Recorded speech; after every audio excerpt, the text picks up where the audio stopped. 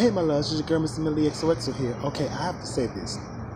I'm looking online and I'm seeing all these fights going on. People fighting over toilet paper, people fighting over hand sanitizer. Y'all gotta stop this. I understand that we're in a situation where you're scared, where you're nervous, but understand this. You find over toilet paper, you find over hand sanitizer during this epidemic of the coronavirus. What would God do? Would God really be wanting you to fight with your brother or your sister over some paper towels or hand sanitizer? And the crazy thing about it is a lot of people didn't fight on them. They got bunks and bunks and bunks of the stuff all over the house. I'm just saying, I know it's a scary situation that we're going through, but understand this.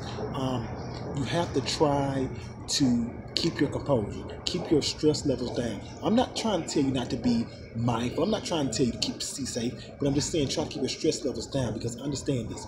When you become stressful, what happens is when you become stressed, your immune system becomes weak the more stress you are, which makes you more susceptible to the virus. So if you keep your stress levels down, you have a better chance of, if you do contract this, to being able to survive this. Yes, I know it's scary, people are dying, but there are a lot of people who have recovered. They're not telling you that in the media. They are not telling you that in the media. Okay, and if you know somebody who's older, make sure you check on them, but make sure they stay in the house, especially anybody, I think, over 65, 70, definitely anybody over 80.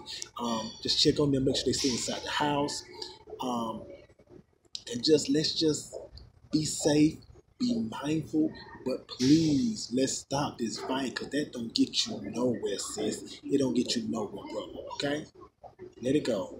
We're going to make it through this. We're going to troop through this, and we're going to be good. Love you, my loves.